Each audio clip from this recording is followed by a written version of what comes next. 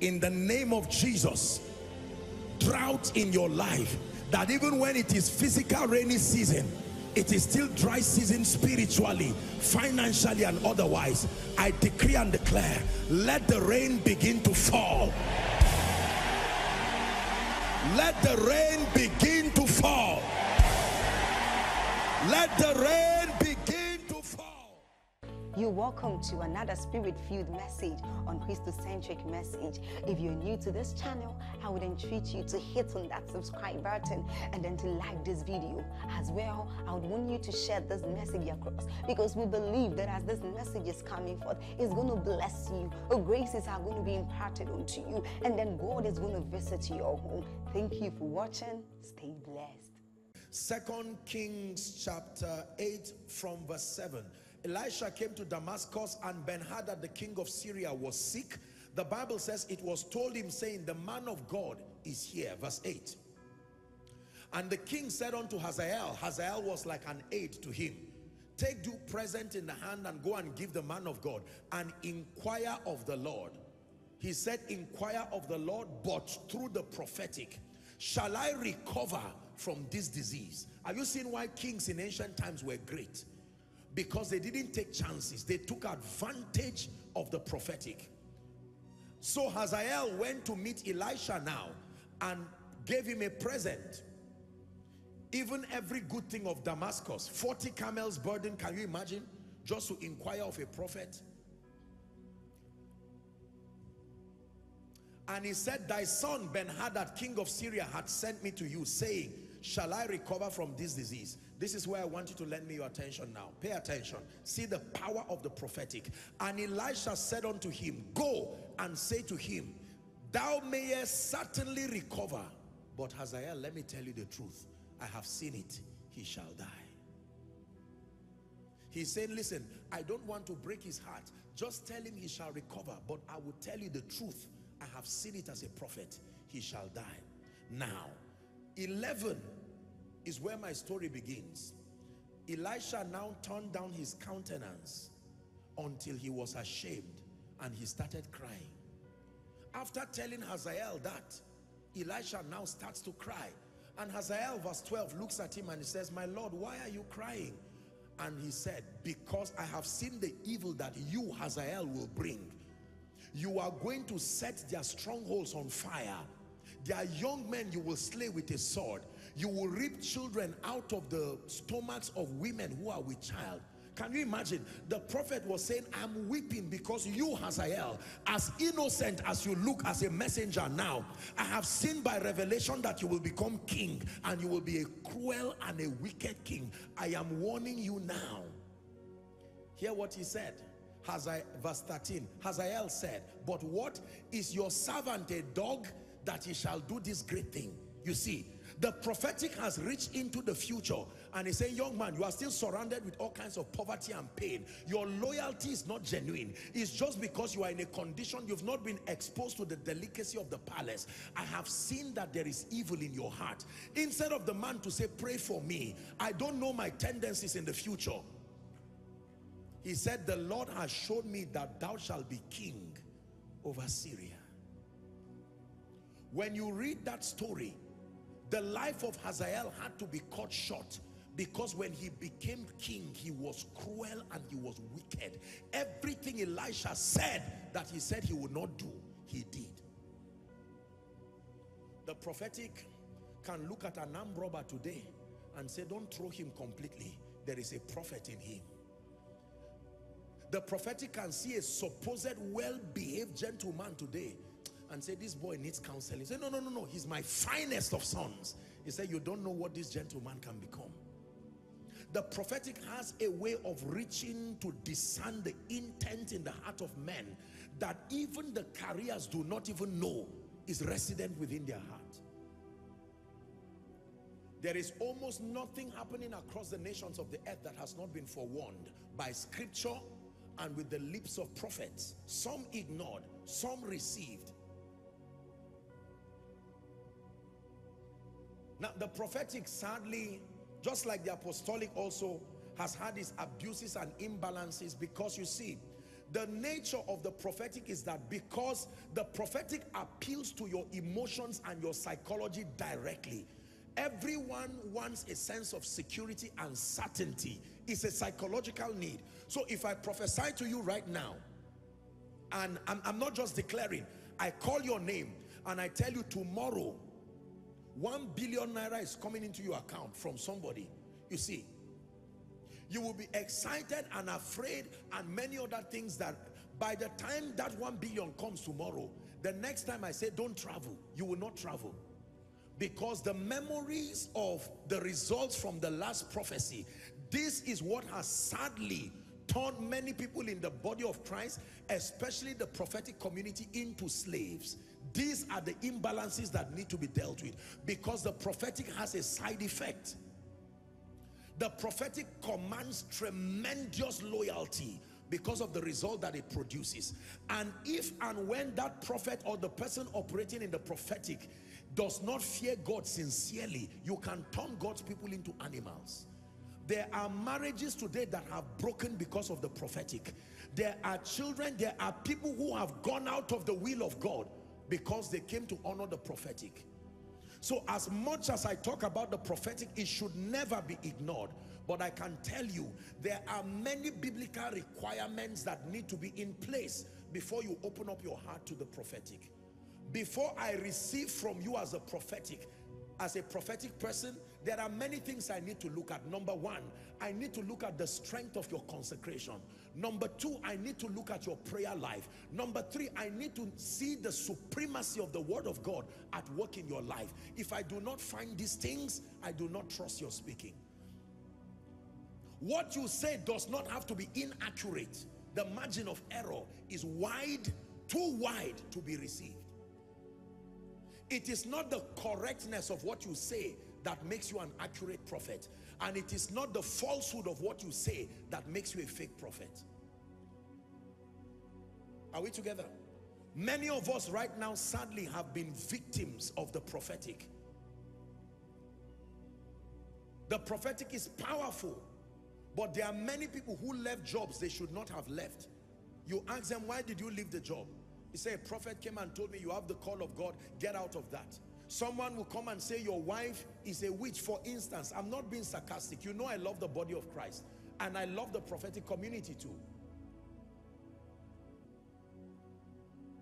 Imagine as a husband, you go somewhere and someone secretly calls you, and because there's some kind of witchcraft manipulation maybe in your wife's family, and that person is not sound with the word to be able to discern what he has seen properly, he now says, Oga, you have been staying with a witch in your house. I wish you good luck. Imagine you are such a man, ladies and gentlemen, and you get home and your wife is happy, makes her hair ready to receive you and gives you a big hug and say, honey, I prepared a special meal for you. Special meal. Everything you hear, you will relate it from the lens of that prophetic. What makes the meal special? What have I not eaten in these 10 years of marriage? You want to kill me? Let me just say it. And you see, fight starts there.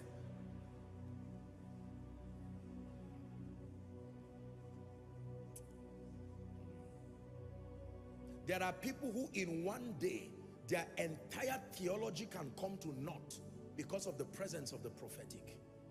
We must embrace the prophetic. Some of you here may have been disappointed by the prophetic ministry, but let me tell you the truth. Do not make the mistake that many are making to throw away the prophetic and say it is unnecessary. The prophetic, till Jesus comes, will play an active role in destiny actualization.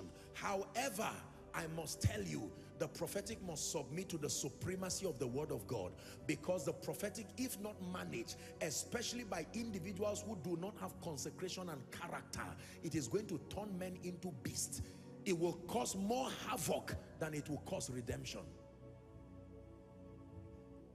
Are we together? In Acts chapter 11, we're about to pray. Acts chapter 11 from verse 27.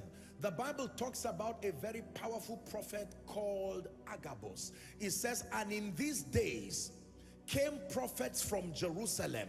Came what? Prophets. So in the New Testament there were prophets, not just one. Came prophets from Jerusalem to Antioch. Verse 28. And there stood up one of them called Agabus, and signified by the Spirit that there will be great famine across the world. Are you seeing the prophetic now? The Bible says, which came to pass in the days of Claudius Caesar. 29, we're reading to 30. Then the disciples, every man according to his ability, determined to send relief unto the brethren which dwelt in Judea. Verse 30 now. Which they also did, and sent to the elders by the hands of Barnabas and Saul. That means in a meeting like this, prophets came to Antioch, and one of them called Agabus got up and said, listen, God has shown me something, that there is coming a famine. How many prophets across the globe cried and began to warn that there will be recession, there will be wars. First, the prophecy of scripture, that when the end time is about to come, nations will rise against nation. Is that true? That kingdoms will rise against kingdom. It is not new. It is in your Bible. But the Bible says in Matthew 24 that this is only the beginning of the birth pangs. I have said it again. No matter what kind of fight happens in the world, it is not war that will bring Jesus back. There is only one sign that brings Jesus back. This gospel of the kingdom shall be preached as a witness to all the nations, and then the end will come. Everything happening today on earth has happened before. The thing that was is the thing that is, and the thing that is the thing that is to come. There is nothing new under the sun. Is it famine? Women ate their children. It's not even gotten that bad. Is it third world nations becoming first world nations?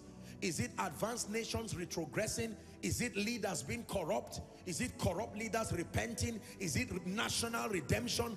Everything we are seeing is already captured in the prophetic dimension of scripture. But additionally, there have been men and women that God has raised across the globe who have heralded, some with uncanny precision, the unfolding of events.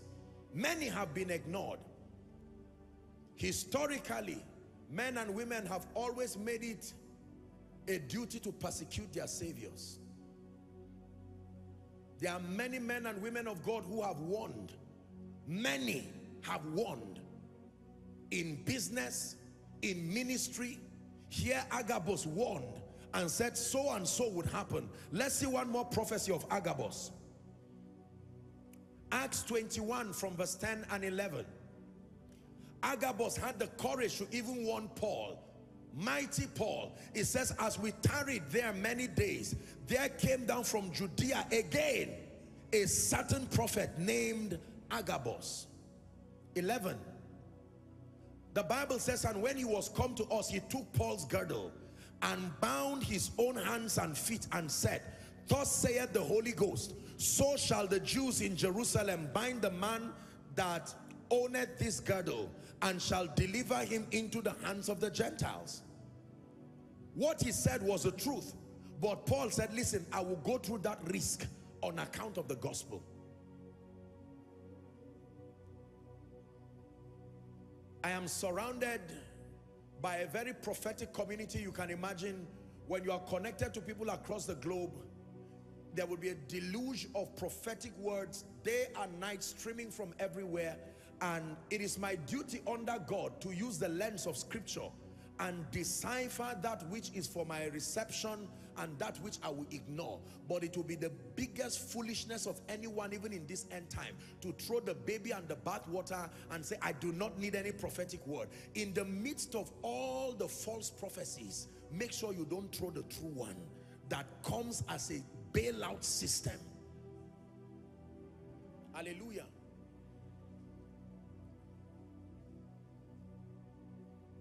God has used me to bring prophetic direction to people and to ministries, to leaders and to kings.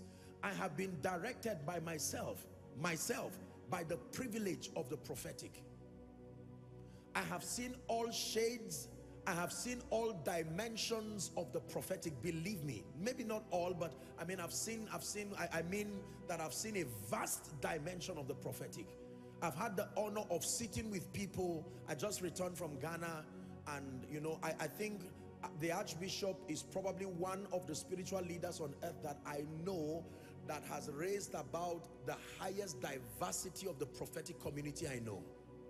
You see, that is the truth. And so when I have the opportunity to sit with them like this, usually I would discuss what about the prophetic do I need to learn. And I could not imagine through my times, you know, and the relationship with him, the level of spiritual orientation I have received alone about the operation of the prophetic. Many people who teach about the prophetic are not prophets. Just because you prophesy does not mean you are a prophet. There is the prophetic office given to a man. Hallelujah.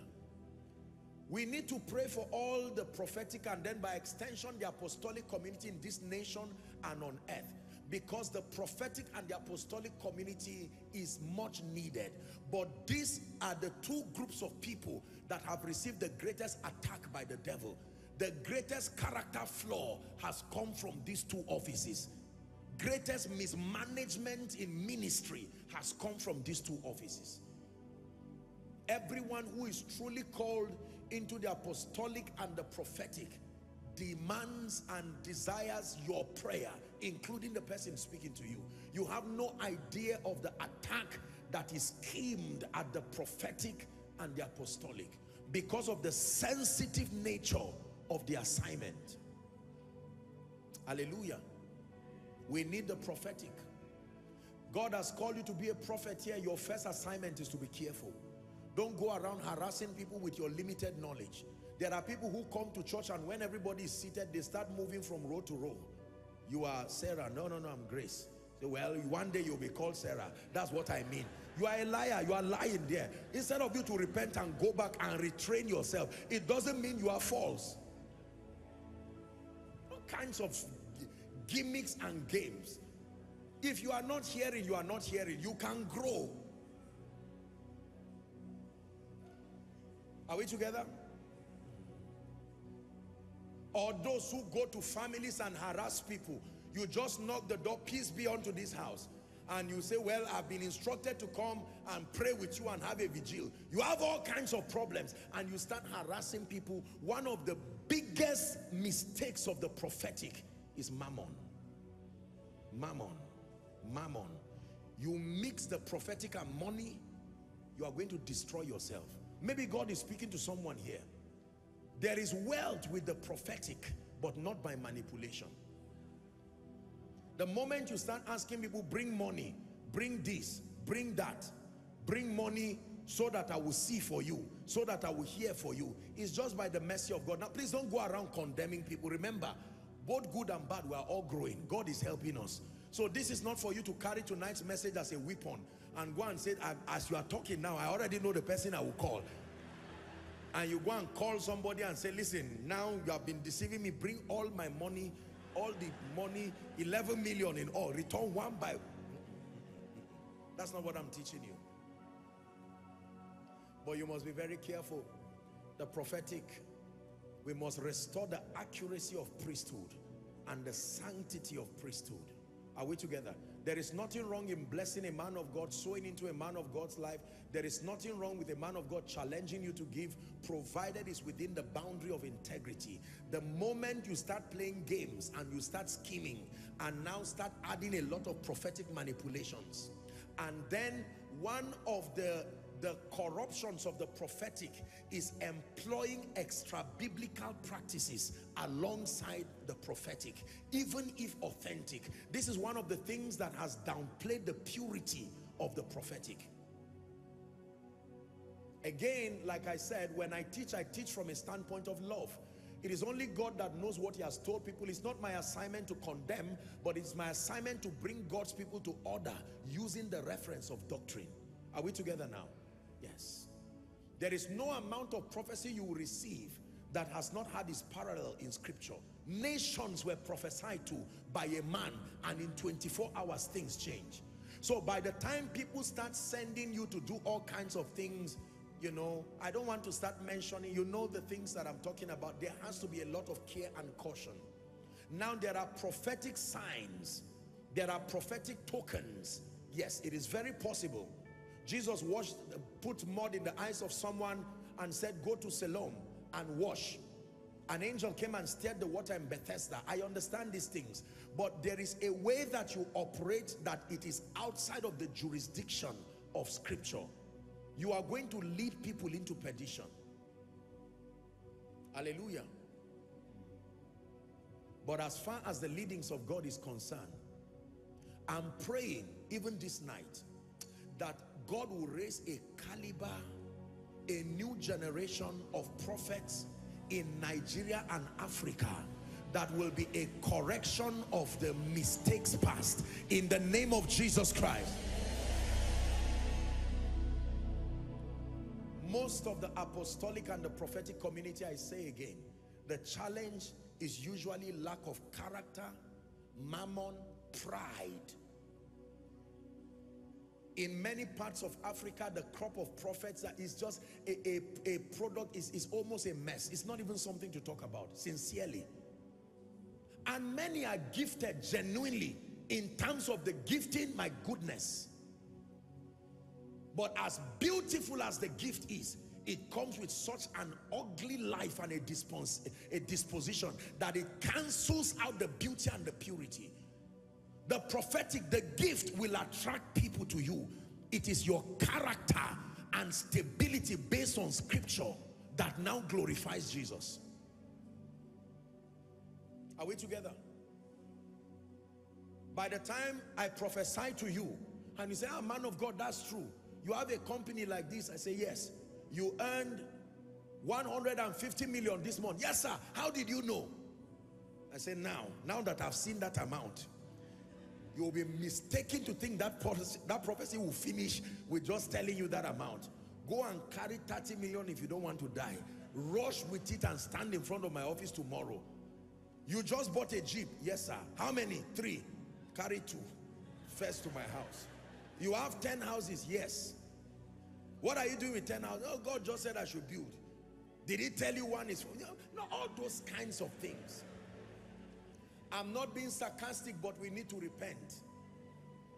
When I say we, I add myself in it. Whether you are innocent or not, when you are addressing the body of Christ, you must include yourself in it too. You don't stand from a standpoint of self-righteousness and say we and say them. I don't do tell them.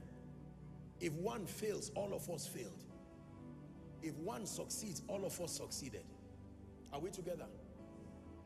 But ladies and gentlemen, please hear me. It is my prayer that through you or around you, that God will send authentic prophetic voices. Haven't told you some of these negative parts of the prophetic. I submit to you by God, the day you are privileged to have access to the accurate prophetic office, balanced with Scripture, with character, accuracy in hearing, you will your lifetime can be downloaded in a moment, and you will get up with, you will start running like the foxes of Samson. You will now know that the reason why you have been marking time is because of lack of hearing. There are people who have achieved so much in destiny in 1 year than many have done within 2 decades, because the prophetic, God used the prophetic to give them wisdom. As much as I prophesy to people, I am a very principal beneficiary of the prophetic. You see, my coming to Abuja, in addition to what God told me, God used a lot of prophets, and some of them with precision I cannot begin to tell you. With accuracy and precision. Almost every new season of my life that is about to unfold, there has to be one prophet across the globe somewhere, maybe connected by relationship or even total strangers, that God reveals to them. And some of them come with the sincerity of heart and bring that word, and it just opens up doors.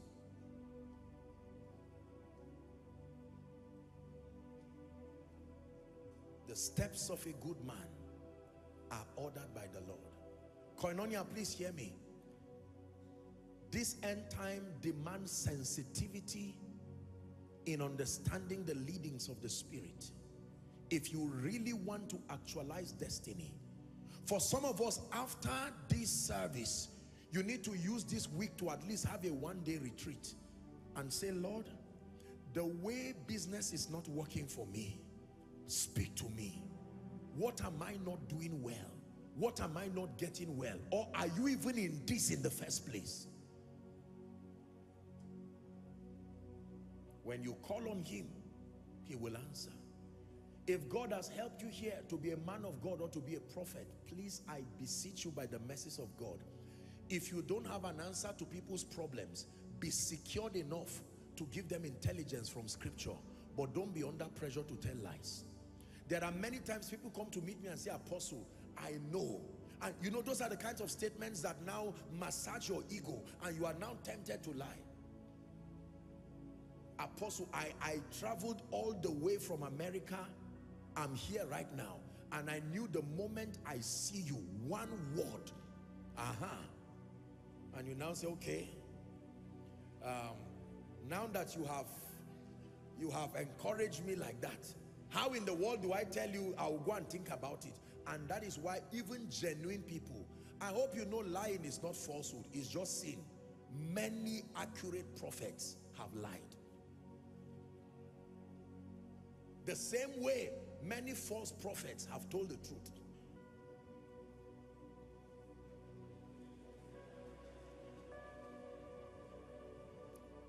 Hallelujah.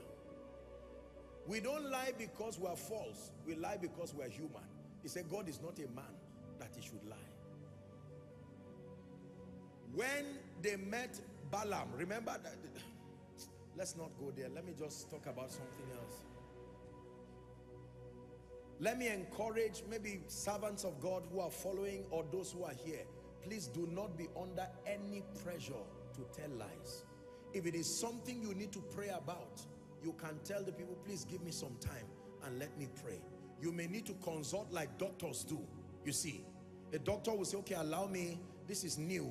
In my 35 years of practice, I've not seen it like this. Let me call another colleague in India or another colleague somewhere and just send the samples and let's look at it and compare notes. But it's only men of God who are proud. We are know-it-all. We sit down and die and tell lies rather than just opening your heart to say, listen, I may not have clarity about this issue, but let another person speak. Hallelujah. People have lied about election. People have lied about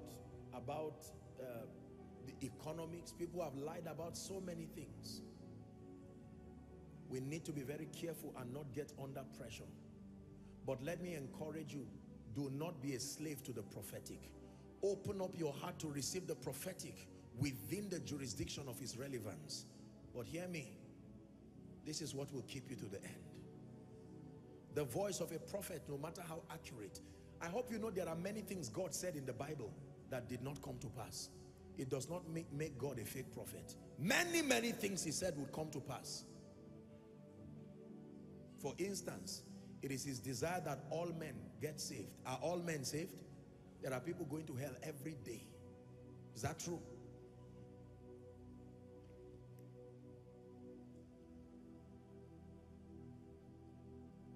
The Lord is my shepherd. We have come thus far by the leadings of the Spirit. I cannot begin to give you instances of the leadings of the Spirit. It's December now, and one of the things I hope to teach you before this year wraps up is the power of retreats. Most of us do not know how to hear a word from the Lord and then to run with it. It is risky to just celebrate Christmas alone. Beautiful Christmas tree, by the way. Let's appreciate our lovely people and the flowers here. Hallelujah. But if all you are thinking about is just celebrating Christmas, eating chicken, cow, and running around, going to visit friends, family, that is wonderful. But there must be something within your heart to say, Lord, I need your leadership. Guide me. I am tired of making mistakes in my life. For someone, God is speaking to you. People will not continue to forgive your mistakes forever. There are mistakes you are going to make that may cost you your relevance for the rest of your life. And God himself is calling on you right now. And he's telling you, It is time. There are levels in life. These people are keeping the Christmas tree instead of them to focus on what we're discussing. We just commented the tree. It doesn't mean that... are we together? You flog it out with destiny. Lord, I need your leadings. I made certain mistakes before I got married, you may say, but now I have 5 children. I cannot afford that mistake again, because while I suffered alone, now there are 5 people there. I made certain mistakes. We were 10 in ministry, but right now is a ministry with branches all over the world. I cannot afford that mistake again. Listen to me. Stagnation, mistakes, unnecessary errors can be eroded in your life if you understand the leadings of the Spirit. The meek will he guide in judgment. There are fathers here who need to just go and sit with your family and say, let's pray. Even though I'm the head of this home, I confess I do not have all the answers. We need to go to the one who is the fountain of wisdom and to hear him speak to us. There are leaders who need to retreat and say, listen, even though we are great leaders, we do not have all the answers. We need to go back and trust God to speak to us. Hallelujah. Oh God, you are my God, and I will ever love you. Oh God, you are my God, and I will ever praise you. Oh God, you are my God, and I will ever follow.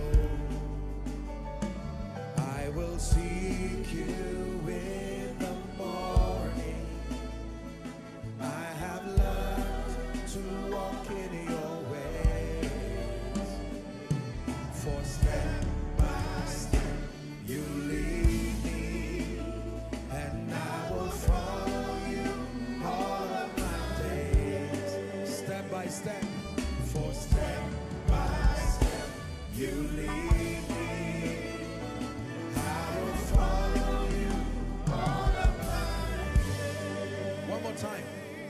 Oh God, you are my God, and I will ever praise you.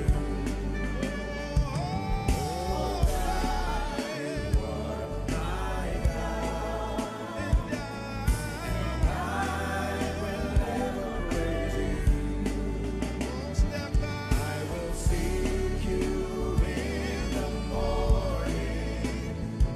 I have learned to walk in your ways, for step by step you lead me, and I will follow you all of my days. For step by step you lead me, and I will follow you all of my days. Take it high for me, please. He only leads followers. It will take beyond being a listener to receive the leadings of the shepherd. You see, when Jesus came in the New Testament, he said, I am the good shepherd. A shepherd leads sheep. And if you know anything about sheep, sheep does not have horns.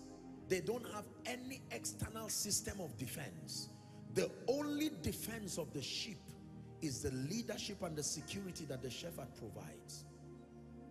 That means when the shepherd is not there, the sheep is exposed to wolves, exposed to lions and all kinds of wild animals. Listen to me. It is a dangerous thing to sojourn this earth just using intellect, using brain work. Your mind is important, your brain is important. But the Bible, history and experience have shown that any man who sojourns this complicated destiny, not paying attention to the leadings of God, will eventually end up in catastrophe. Many began their work arrogantly and even began to clap for themselves before the journey started. Today, many of them have had their heads bent in shame because they've had to learn by pain and by experience that when God does not lead you, you will go nowhere, even if you think you are moving forward. It is by you that I run through a troop. It is by you that I leap over a wall. God is speaking to someone. The sun will no more give you sunlight by day. The moon will no more give you moonlight by night. Jehovah will be your everlasting light. He'll be your glory, your strength, and your sight. The light of the moon will be like the light of the sun, and the light of the sun will shine 7 times as bright. When Yahweh binds up the wounds of this world, He heals all the bruises inflicted by His blood. Your first prayer point tonight is to declare, Lord, I am a follower. I confess that I cannot lead myself. I have attempted to lead myself in politics. I have attempted to lead myself in marriage. I have attempted to lead myself in business. I have attempted to lead myself even in my spiritual sojourn. I have attempted to lead myself in ministry. Is someone praying? But I return to you, O captain and guardian of my soul. Someone is praying. I make up my mind that beyond a listener, I am a follower. Follower of the leadings of the Spirit. Someone is praying. If I had followed you 20 years ago, I would not be where I am now. For there is a way that seemeth right unto a man. The Bible says the end thereof are the ways of death. Some of you have followed friends and associations. Some of you have followed the philosophies of men. Some of you have followed your ego. Some of you have followed the path of ignorance. But the shepherd is calling you tonight. I am ever willing to lead you. Someone is praying. Pray from the depth of your heart. I make a commitment, oh God, that I will be a follower. I will follow your leadings. I am tired of rigmaroling around the corridors of destiny. It's time for me to make constructive advance spiritually, maritally, financially, ministerially, professionally, in my career. Is someone praying? Man of God, pray. Businessman, pray. Family man, pray. Professional, pray. The continuity and the excelling of your destiny depends on the leadings of the Spirit.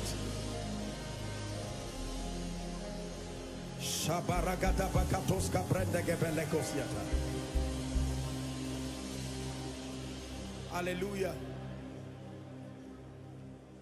Dearly beloved, I hope you were blessed by this message. Do not keep the video to yourself. Share to as many as you can to help them bless. Check our homepage for more of our messages. Subscribe to the channel, comment on it, like it. See you on our next video. Bye.